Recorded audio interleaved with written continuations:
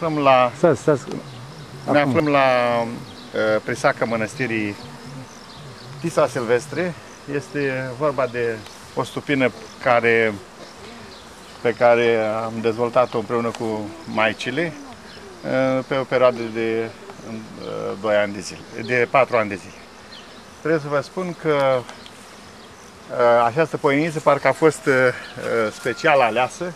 Este o minuție în poienița asta așa de salcâm. Poienița aștepta, să spunem, în prisaca de când a fost gândită, de când a fost plantația făcută. Astăzi mi se împlinește un vis, anume acela de a face o înregistrare video a lucrărilor la diverse activități, printre care, iată, și această activitate de apicultură, îngrijirea albinelor, este una deosebit de interesantă și mi-am spus ce bine ar fi dacă va fi o înregistrare video făcută. În cadrul proiectului acesta, care se dezvoltă pentru microferme în momentul de față, am sesizat veriga slabă, aceea că cei care se apucă de activitatea aceasta au o problemă destul de importantă, aceea că n-au experiență, nu știu cum să facă o activitate, cum să intervină și ori de câte ori faci o intervenție în familia de albini, dacă nu o faci în direcția în care aceasta se dezvoltă, n-ai nicio clipă șansă să obții rezultate bune. Și atunci mi-am spus că ce bine ar fi să dăm drumul la acest proiect de creare, în final, a unui video manual apicol cu lucrările practice din apicultură. Astăzi, iată, este momentul de debut acestui proiect, video manualul cu lucrările practice în apicultură și în momentul de față executăm o lucrare deosebit de interesantă. Aceasta va fi următoarea, prevenirea roirii naturale. Roirea naturală este o problemă foarte, foarte delicată. În clipa în care o stupină a intrat în frigul roitului și masiv roiesc așa, nu ai șanse să te poți apăra împotriva acestui fenomen și atunci îți pleacă roile principale, pleacă roile secundare și te trezești cu stupina goală. Iată cum încercăm să facem prevenirea.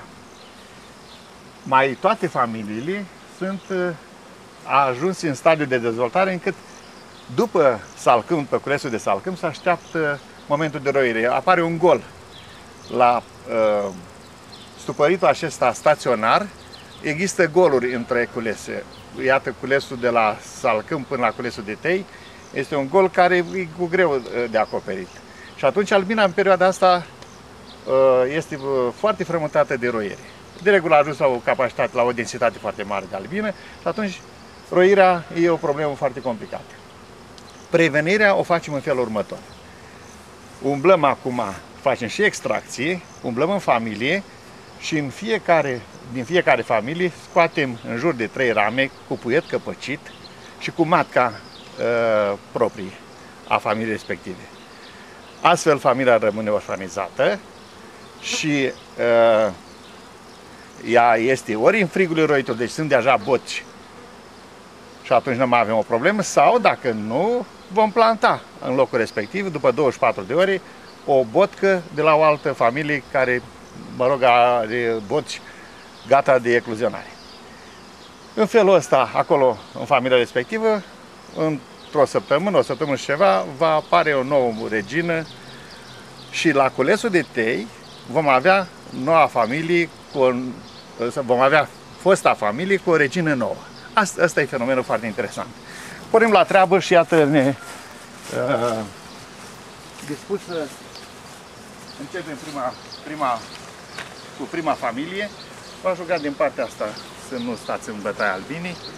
Filmați din partea asta. Deci prima familie cu prima problemă. Aș dori să avem o lădiță, o lădiță pe care să punem catul. Cum procedam anul trecut? Stați că mi-am amintit. Scuturam aici albina toată, scoatem ramele și când catul s-a ușurat, îl punem lateral. Nu așa făceam? Așa facem. Uite asta vă spun eu. Așa facem. E mult mai interesant așa. Deci, iată și propolisul. Ar fi bine să poate să fie și colectat. Propolisul.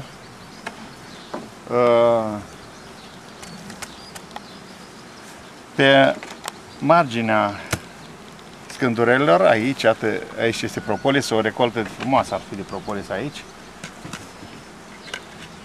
Așa că este prima intervenție de după salcâm. Sigur, a fost și timpul ăsta alternat cu ploi, și culesul la salcâm a fost așa, cum să spun, destul de cu probleme. N-au fost zile foarte frumoase, continui. Apoi a depins și de puterea familiei respective, de stadiul în care familia s-a aflat când i s-a pus catul pentru producție. Și iată că lucrăm aici cu un stup, am să vorbesc un pic. În partea de jos, în corp, avem 14 rame, iar catul este pe rame 3 sferturi. Ce înseamnă cat 3 sferturi?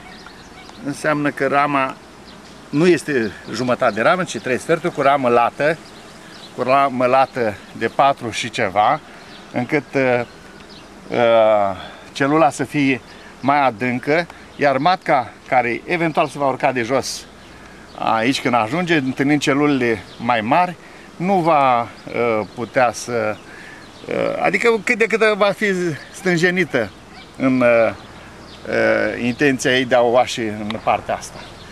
De aceea ramele acestea sunt sigur numai de producție. Mai rar se întâmplă, sunt ocazii foarte rare când matca urcă în cat. Deci la rama e mult mai lată și celula e mai adâncă, matca nu reușește să ajungă chiar în fundul celulei. Și atunci avem șanse să păstrăm ramele astea numai pentru producție. Dacă puteți să puneți întrebări, vă rog să o faceți, da. Că mă ajutați în ceea ce am de gând să povestesc, să vorbesc în continuare. Deci acestea sunt rame cat 3 sferturi și care contribuie la sporirea producției, ba mai mult. În situații în care eu nu reușesc să ajung și să scot mierea la timp, datorită spațiului mult mai mare decât la rama de jumătate,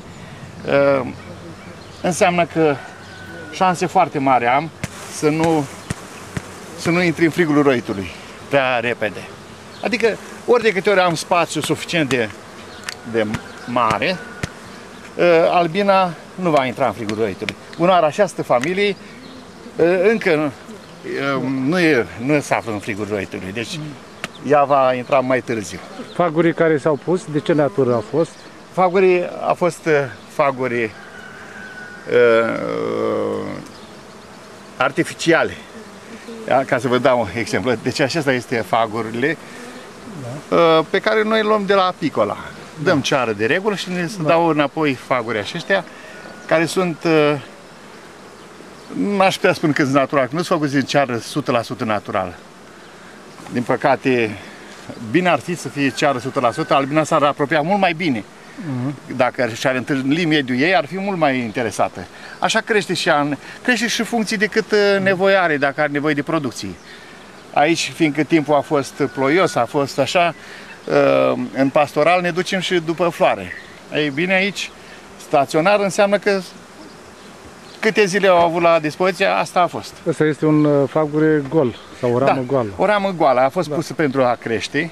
Da. Ea a fost așa, nu? Fagurile acestea au fost puse pe ramă, pe scheletul ăsta și au crescut în funcție de nevoile care s-au evit în familie. Așa. Ca producție, ce aveți de spus la acest? La această familie,